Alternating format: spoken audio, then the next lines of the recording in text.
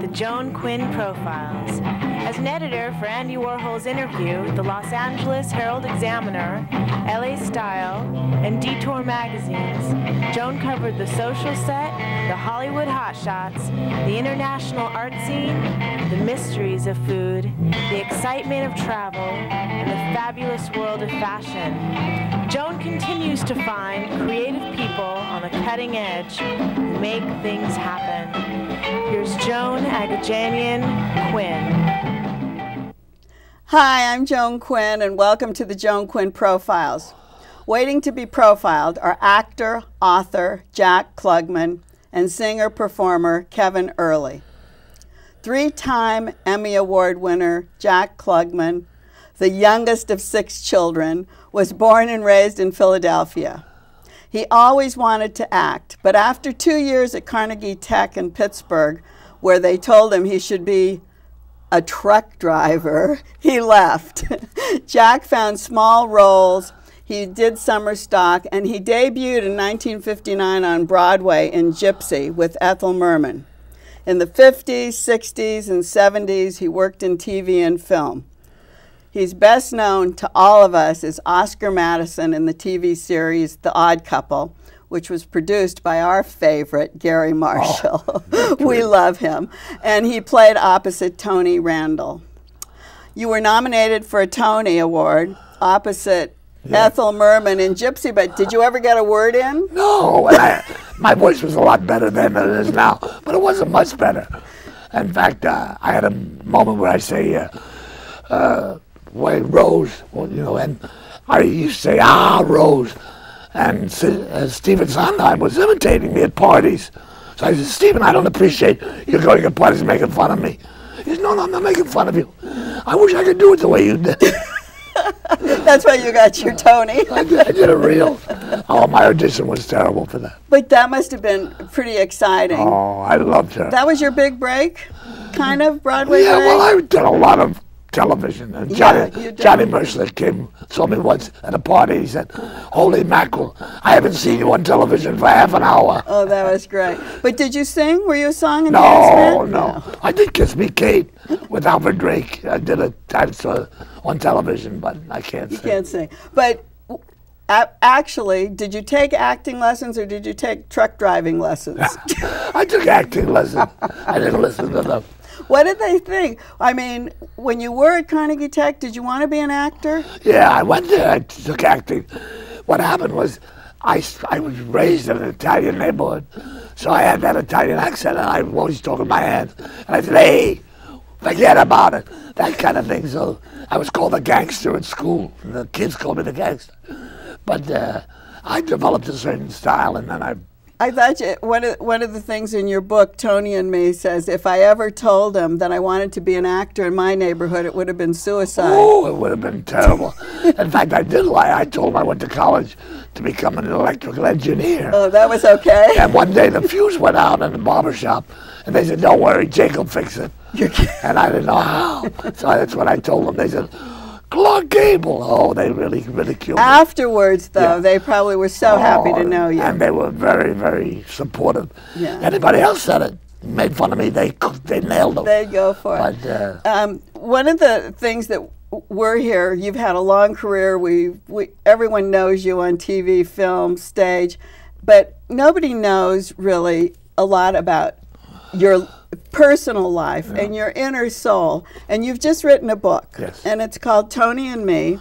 And I think it's great because it has a very DVD in it. And they're very funny. Is it very good? Yeah. And the one thing that I wanted, when I started reading it, your son, Adam, wrote this wonderful foreword talking about Tony and Me and saying that he bet you that if you could get everything together, that he'd help you write the book. Yeah. And you said, okay.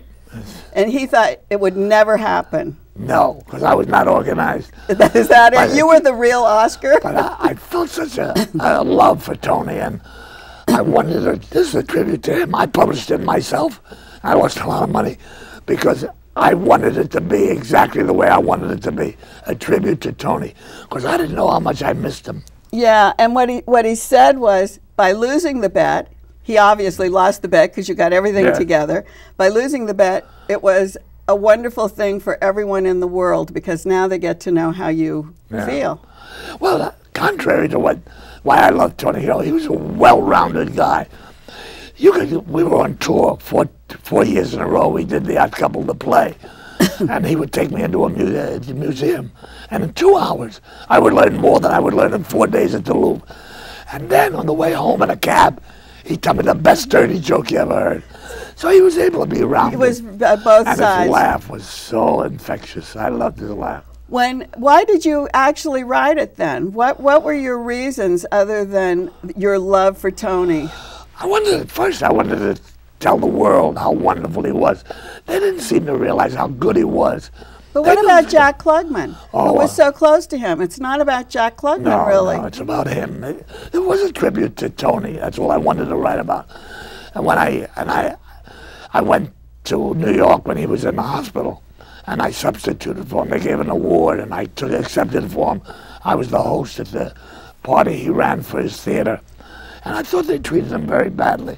So I would visit him every day, and I would give him support, and I loved him. And we talked about how important we were to each other. But till I lost him, then I realized how much he meant to me. And the only thing I could do was write a book. So one of the conclusions then that you came to was how much you missed him, right? Oh, God, I missed him very, very much. Did you find other things while you were writing the book, like within yourself? Not about myself, but I would find with him. Yeah. And I would remember things he would say that were so memorable and so important. I really adored him. He was a sweet guy. When you published the book, which you can buy online, I know, you can buy it online, but is it easier to self-publish? You had to find the person who wrote it. Burton Rocks. Well, he's a wonderful guy. He helped me very, very much. But the book business is worse than anything. There are like 197,000 books published every year, so it's very difficult to publish. So Burton Rocks, who wrote... He wrote with me. Wrote with you. This is a different kind of a book. When you read it, it sounds just like Jack Klugman is talking. I noticed it was all about the way you were talking, which sometimes you don't get when someone's collaborating with you. Well, I didn't really. What he did mostly was kind of check what I had written. He proofread mostly. But he was very good. He was very, very important to me. When we were talking about the Odd Couple, and I love one of the stories where where you and Tony arrive with Gary Marshall in New York, and you're both in the same limousine. Tell that story. And I was smoking, and he said, "You can't smoke in here." I said, "Why? I smoke. I want to smoke."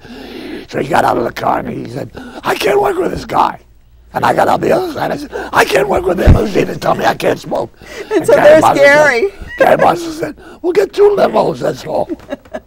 He's standing there like the 2 stars of his show are both telling him I'm quitting, right? But Gary Marshall was the best, the best. And he was very new. You talk about how young he was and how he hadn't done anything before.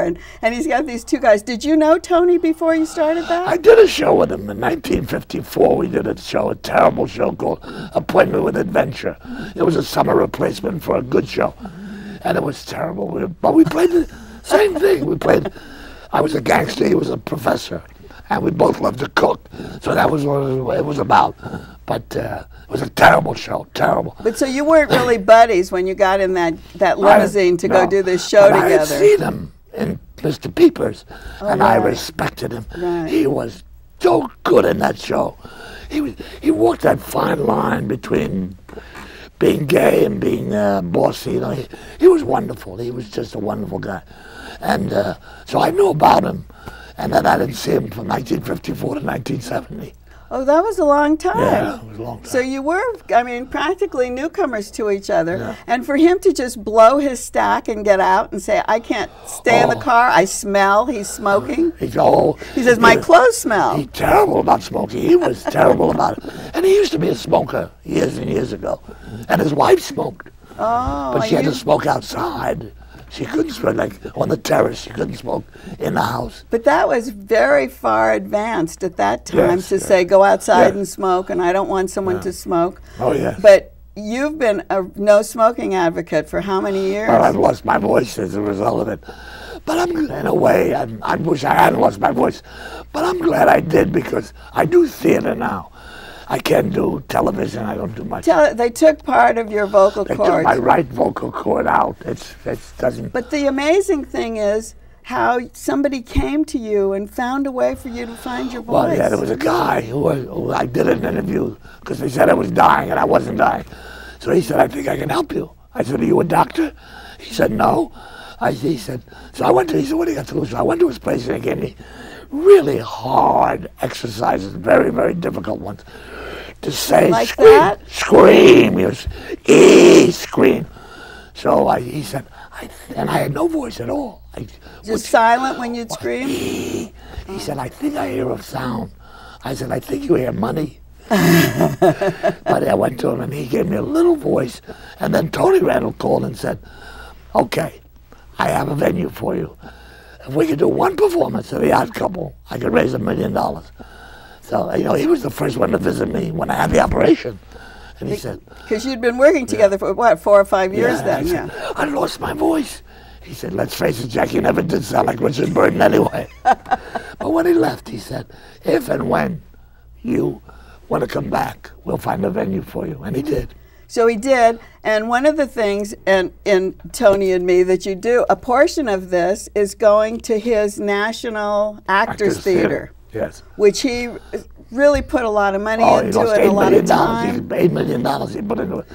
And what did you do with them? Why are you still close to the? Well, it's kind of disintegrated now because he's gone. But I did 3 Men on the Horse. Oh, there was a lot of great theater with them, right? No, I did a lot of theater, and good theater. And on Wednesdays, he would invite kids from high schools all over that couldn't afford it for nothing. It cost him $35,000. But he said, I want kids to see good theater. Oh, he wanted to introduce kids to theater. Yeah, that's right. And he was wonderful that way. And he did good plays, you know, classic plays. He did Shakespeare, he did St. Joan, he did a lot of good plays. And since you've been doing, since you've been back and on the stage, and you were doing a one-person show. Yeah, I do. Is it your own life? Yeah, it's about Tell my us life. what it is a little bit, because what's it called? It's called An Evening with Jack Klugman. And Gary, I was talking to him and I was telling him all the people I worked with, Buffy Bogart and Lauren Bacall and Ethel Merman. He said, write down all the celebrities you worked with. Well, even I was impressed. Henry Fonda, and, you know, there's so many of them. So he said, try it here.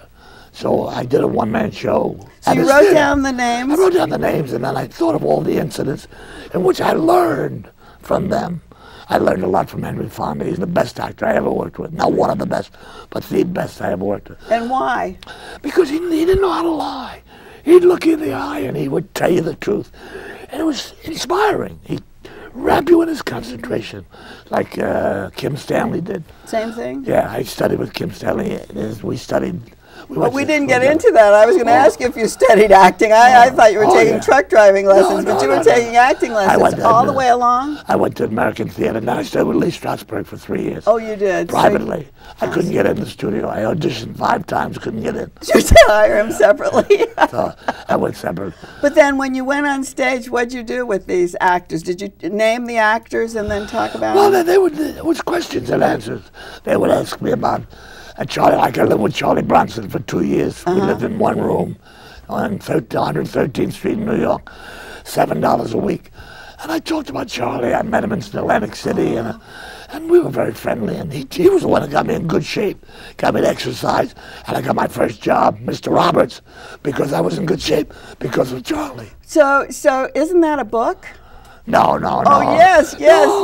No more books. Yes. I will not write any more books. We're going to call Adam, your son, and say, this is the next book, your one-man show. No. So thank you so much for being with us today. It's over. It's over. It's so fast. But we'll be back with Kevin Earley, and take Jack Klugman's book and read it because it's fabulous. You can get it online.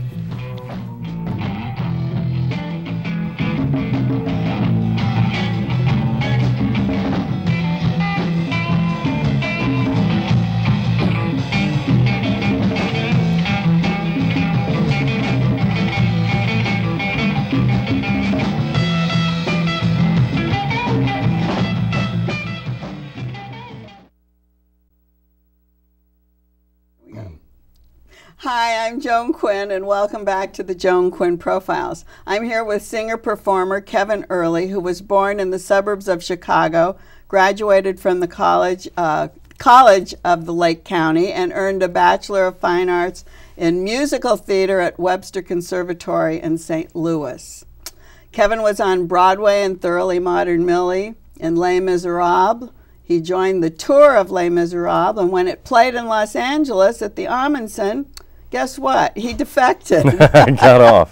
He got off the boat and stayed. Why did you do that? My wife and I needed a little bit of a change, so we decided to move out here to Los Angeles, and the weather was unbeatable from New York and from Chicago, and we stayed out here, and we're having a great time. Is she in the theater too? My wife Julianne Emery is an actress. She's been doing TV film stuff out here.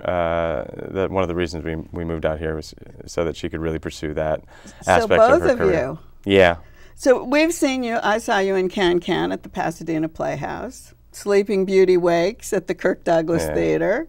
And wait, I saw the other one at the Kodak, the 10 Commandments. The 10 Commandments. So I've seen you a lot. Yeah. And you didn't even know it. I didn't even know you saw me. So when you got off the boat, when you got off the Les Mis, yes, the Les Mis tour, you started doing all these things here? Yeah, it's been a really great experience here. We've been here for about 6 years now, and it's really been, kind of working steadily. There's not a lot of leading men who want to stay in LA, so that's been to my benefit. But do we call you a tenor? Lyric baritone. Lyric baritone? Lyric baritone. What's the difference?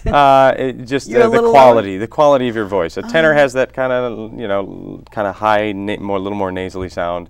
And a baritone has that kind of richness. So you're in between? So I'm a little in between. But a lyric baritone can sort of go up to those notes that a tenor usually sings. So did you study opera? I didn't. I wish I had a little more opera under my belt, because it really is something that I'd love to be able to try to plug into at some point. But I never really got the chance. You've been here for 6 years, you said, or you've been here for. Do you find being able to get roles here easier than New York?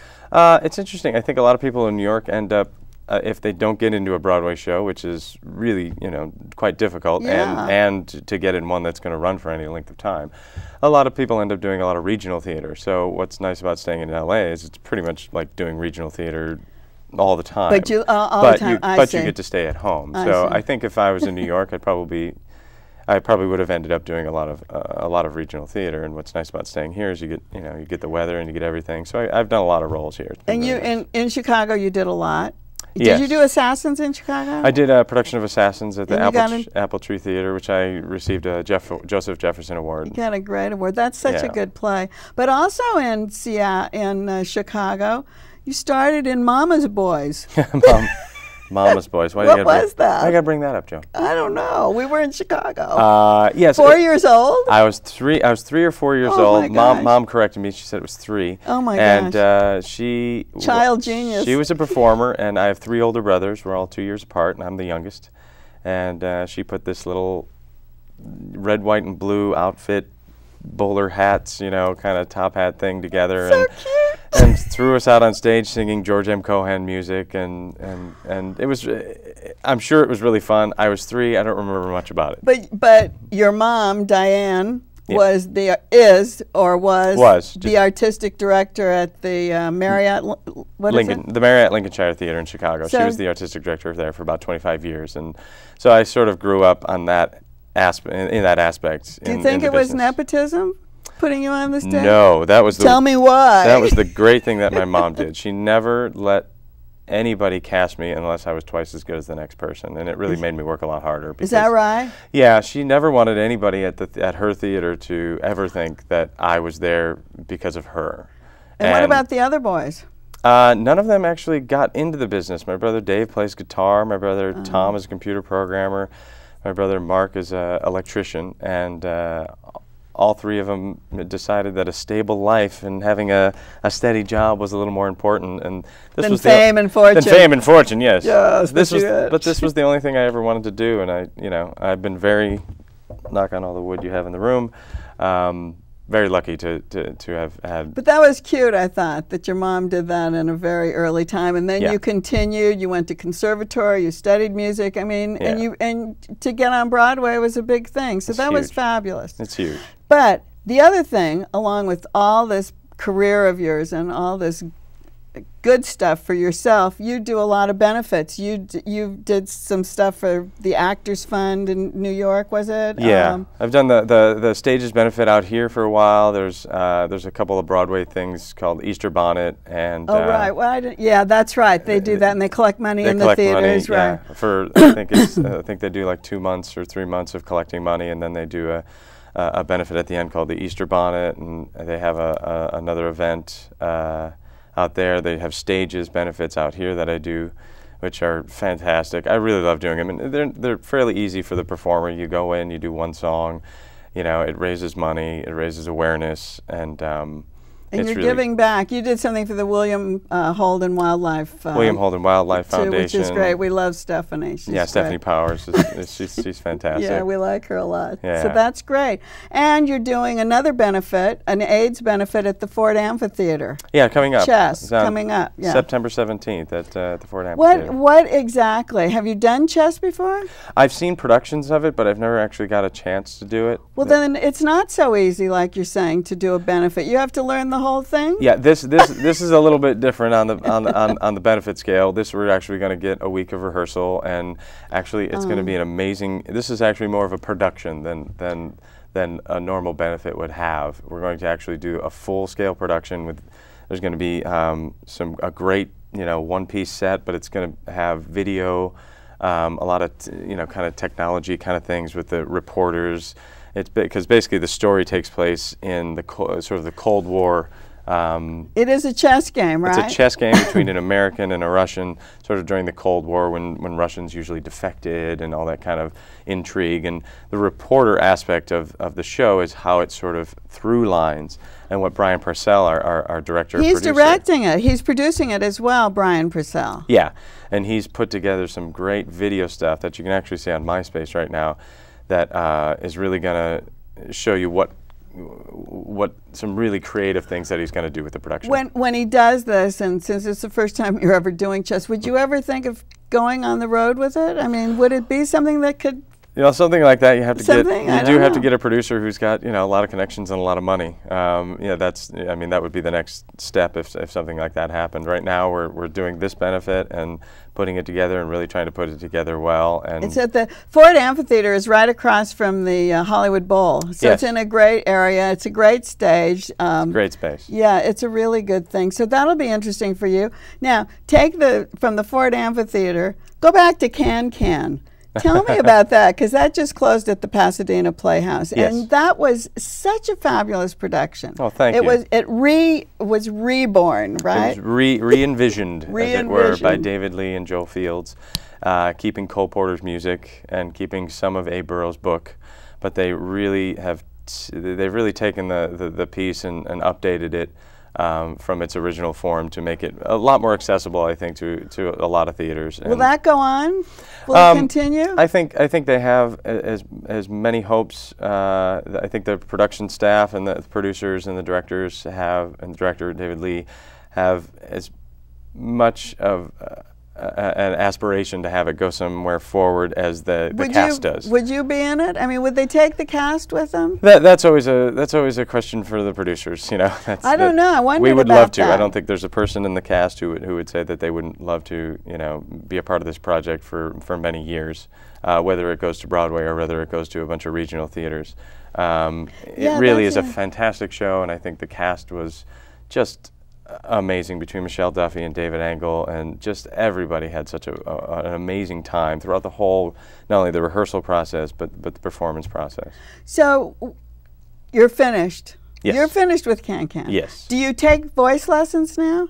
I don't. What do you do during something like that? How do you keep in shape? In your off time, yeah. I mean, your voice is a muscle, so you want to keep working it, and singing in the car and with the radio. Please. And on a CD. On a CD, yeah. My wife and I actually produced this CD called Early Standards.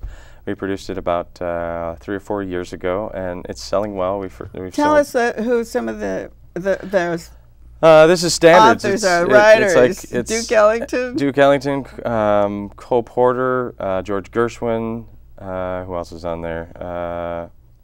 Harold Garner. Harold Garner. It's basically all your standards. Like I've got You Under My Skin, Old Devil Moon, Fly Me to the Moon. Do you play an instrument? I don't. I'm just the vocalist on this. Jerry Sternbach was our pianist and musical director, and a great bunch of musicians. Michael Fratantuno, who plays bass, who's an original member of the Black Eyed Peas. So it's kind of an eclectic group of people. Yeah. But really was a fun project to do, and it's selling pretty well. You can get it on cdbaby.com. When you do, and chess is chess, you can go to fordtheaters.org. Because it's a charity night. Yeah, it's going to be a Ford Theaters. Yeah, is it's selling the tickets. Right. Do you take dancing lessons in between? I study all my dance at Webster University in St. Louis, and right now I just I study for shows. I don't do a lot of dancing. But you had a really fabulous choreographer in Can. Yes. So was it easy to follow the steps? She was amazing. What she did really well with the people who move really well is worked with us and creating something that looked good on us but wasn't too complicated. So, I mean, but the girls in the Can were just... They were great. It's astounding what they do every night, sometimes twice in a night on Saturdays. It was really astounding what they do. But that's like, for you, I would think going to the gym, doing some kind of, you have to have some kind of aerobics. Yeah, as a performer, you got to work out and you got to train, and you got to, as any kind of actor knows, you got to keep in shape, whatever shape that is for your particular style. So yeah, I work out, and I'll work on CDs, or I'll work on different music at home if I'm not in a show or something like that. I will definitely be at home at my piano practicing something. Good. Yeah. Good. Thanks, Kevin. We're constantly working on something.